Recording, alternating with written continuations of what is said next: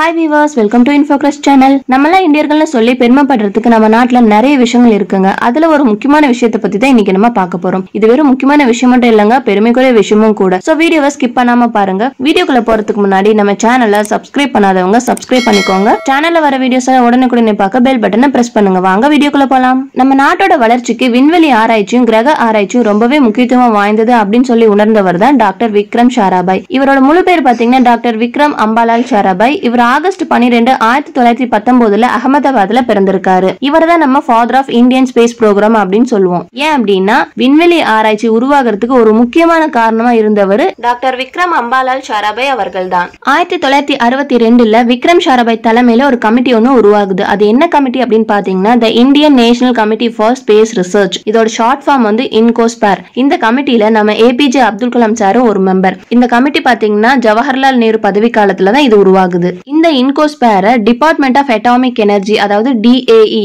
இதுக்கு கீழே கொண்டு வராங்க. இந்த இன்கோஸ்பேர் வளர்ந்து வந்து 1969 ஆகஸ்ட் 15 இஸ்ரோ அப்படின்னு சொல்லி பேர் மாற்றம் பெறுது. இந்த இஸ்ரோவும் DAEக்கு கீழே தான் இருக்கு. அதுக்கப்புறம் கவர்மெண்ட் வந்து இதுக்கான தனி ஸ்பேஸ் கமிஷன் அமைக்கணும் அப்படின்னு சொல்லி 1972 இதுக்கான தனி ஸ்பேஸ் கமிஷன் அமைக்கிறாங்க. அது என்னன்னு பாத்தீங்கன்னா டிபார்ட்மெண்ட் ஆஃப் ஸ்பேஸ். இந்த DOSக்கு கீழே இந்த இஸ்ரோவை கொண்டு வராங்க. நம்ம இஸ்ரோவோட ஹெட் குவார்டர்ஸ் பாத்தீங்கன்னா பெங்களூர்ல இருக்கு. 22 ஸ்டேட்ஸ்ல 20க்கும் அதிகமா இஸ்ரோ சென்டர்ஸ் இருக்கு. இப்போ கரண்ட்ல வந்து இஸ்ரோவோட சேர்மன் யாருன்னு பாத்தீங்கன்னா K சிவன் அவர்கள். நம்ம இஸ்ரோவோட ஃபர்ஸ்ட் சேட்டலைட் எதுன்னு பாத்தீங்கன்னா ஆரியபட்டா. இந்த ஆரியபட்டாங்கிற சேட்டலைட்டை 1975 ஏப்ரல் 19 ரஷ்யன் மேட் ராக்கெட் மூலமா லான்ச் பண்ணிருக்காங்க. அதுக்கப்புறம் நம்ம இஸ்ரோ சயின்டிஸ்ட்ல நம்மளே ஓனா ராக்கெட்டை வந்து டெவலப் பண்ணணும், மேனுஃபேக்சர் பண்ணணும்னு யோசிச்சு SLV-3 அப்படிங்கிற ராக்கெட்டை மேனுஃபேக்சர் பண்ணிருக்காங்க. இந்த SLV-3 அப்படிங்கிறது என்னன்னா சேட்டலைட் லான்ச்சிங் வெஹிக்கிள். இந்த SLV-3 மூலமா 1980 ரோஹிணி அப்படிங்கிற சேட்டலைட்டை ஆர்பிட்ல பிளேஸும் பண்ணிருக்காங்க. இந்த SLV-3 தான் நம்ம இந்தியாவோட ஃபர்ஸ்ட் லான்ச்சிங் வெஹிக்கிள். இதை தொடர்ந்து நம்ம இஸ்ரோ சயின்டிஸ்ட் PSLV, GSLV அப்படிங்கிற ராக்கெட்ஸ் எல்லாம் வந்து டெவலப் பண்ணிருக்காங்க. இந்த ராக்கெட்ஸ் மூலமா நிறைய சேட்டலைட்ஸா லான்ச்சும் பண்ணிருக்காங்க. For example communication satellites, earth observation satellites, அந்த மாதிரி நிறைய சேட்டலைட்ஸை லான்ச்சும் பண்ணிருக்காங்க. நம்ம இஸ்ரோ சயின்டிஸ்டோட பெருமைகளை பத்தியும் சில இன்ட்ரெஸ்டிங் ஃபேக்ட்ஸ் பத்தியும் நம்ம பார்க்கலாம். நம்ம இந்தியா ரெகுலரா ஃபாரின் சேட்டலைட்ஸ் எல்லாம் லான்ச் பண்ணிட்டு இருக்காங்க. அதாவது அதர் கண்ட்ரீஸ்லாம் வந்து நம்மள அப்ரோச் பண்றாங்க லான்ச் பண்றதுக்காக. 50க்கும் மேல சக்சஸ்ஃபுல் சேட்டலைட்ஸ் லான்ச்சஸ் எல்லாமே நடந்திருக்கு. சோ இன்டர்நேஷனல் கஸ்டமர்ஸ் எல்லாருமே ரொம்பவே சாட்டிஸ்ஃபைடா இருக்கிறதா சொல்லிருக்காங்க. பட் நம்மளோட ஃபர்ஸ்ட் சேட்டலைட்டை லான்ச் பண்றதுக்கு நம்ம கிட்ட அப்போ லான்ச்சிங் வெஹிக்கிள் கிடையாது. நம்ம அதர் கண்ட்ரி அப்ரோச் பண்ணோம். அதர் கண்ட்ரீஸ்லாம் வந்து நம்மள அப்ரோச் பண்றது ரொம்பவே பெருமையான ஒரு விஷயம் தான். இந்த பெருமை எல்லாமே நம்ம இஸ்ரோ சயின்டிஸ்ட தான் சேரும். 2013 மங்கள்யான் அப்படிங்கிற சேட்டலைட்டை மார்ஸ்க்கு அனுப்பி ஃபர்ஸ்ட் அட்டெம்ப்ட்லயே சக்சஸ் பண்ண ஃபர்ஸ்ட் கண்ட்ரி நம்ம இந்தியா தாங்க. இந்த ப்ராஜெக்டோட பட்ஜெட் என்னன்னு பாத்தீங்கன்னா வெறும் 400 கோடி.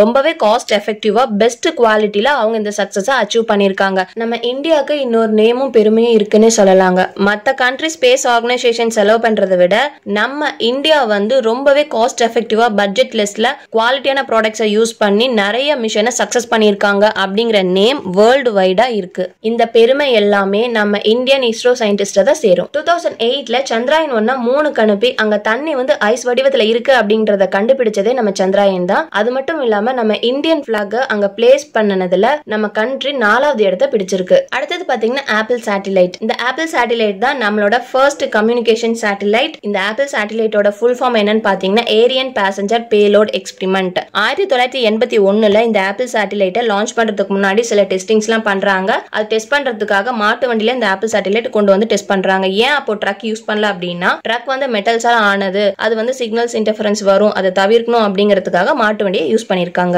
நம்ம இஸ்ரோ சயின்டிஸ்ட் ஒவ்வொரு சேட்டலைட் லான்ச்சுக்கு முன்னாடியும் ஸ்ரீ சேஸ்திர தர்மஸ்தல கோவிலுக்கு போய் அந்த சேட்டலைட் மினியேச்சர் மாடலை பூஜைக்கு வச்சு மஞ்சுநாத சுவாமியை தரிசனம் பண்ணிட்டு வருவாங்களாம். அடுத்தது பாத்தீங்கன்னா நம்ம இஸ்ரோ எக்யூப்மெண்ட்ஸ் எல்லாத்துலயுமே வந்து ஹரிசாண்டல் லைன்ஸ் 3 ஒயிட் கலர்ல வந்து நடுவுல ரெட் கலர்ல வந்து பெயிண்ட் பண்ண மாதிரி இருக்கும். அது சிவபெருமான் நெத்தியில பட்டையிட்ட மாதிரி இருக்கும். இதுதான் வந்து ட்ரைபண்ட் அப்படின்னு சொல்லுவாங்க. இந்த ட்ரைபண்ட் வந்து எல்லா இஸ்ரோ எக்யூப்மெண்ட்ஸ்லயுமே இருக்கும். 2017 பிப்ரவரி 15 நம்ம இந்தியா PSLV ராக்கெட் மூலமா மொத்தம் 104 சேட்டலைட்ஸ் ஸ்பேஸ்க்கு அனுப்புறாங்க. இந்த 104 சேட்டலைட்ஸ்ல 3 சேட்டலைட்ஸ் பாத்தீங்கன்னா நம்ம இந்தியாவோடது, மீதி இருக்க சேட்டலைட்ஸ் வந்து அதர் கண்ட்ரீஸ்.